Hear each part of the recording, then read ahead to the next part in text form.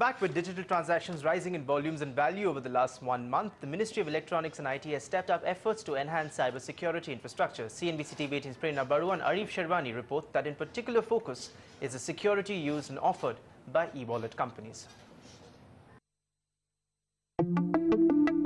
Paytm, FreeCharge, MobiKwik. These are just a few of the e-wallet companies that have seen an unprecedented surge in business over the last 1 month.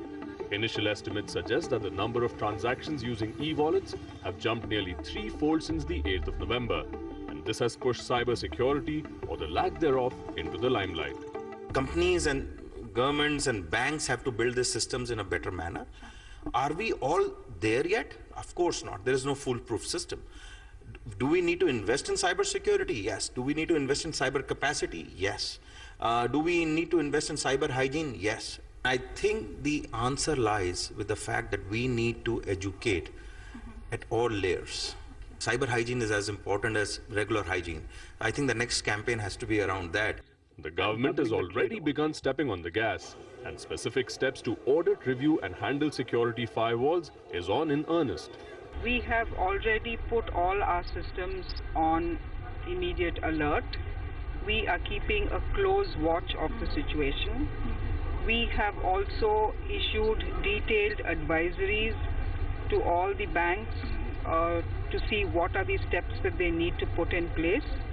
We have also spoken to the RBI, and the RBI is also fully monitoring the situation. This even as chipset maker Qualcomm has gone on record to say that e-wallets and mobile banking applications in India are not using hardware-level security, making them easy targets for cyber criminals.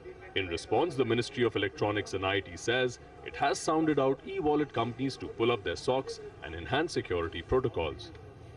Some of the e-wallets are not as secure as we would like them to be, but we are happy to note that many of them have started taking action to make sure that they are secure. This puts the pressure on fintech companies to stand up and deliver, especially as the government is pushing ahead with incentives to move towards a cashless economy, and the customer gravitates towards the product that offers the maximum protection and security. In New Delhi with Prerna Barua, Arif Sherwani.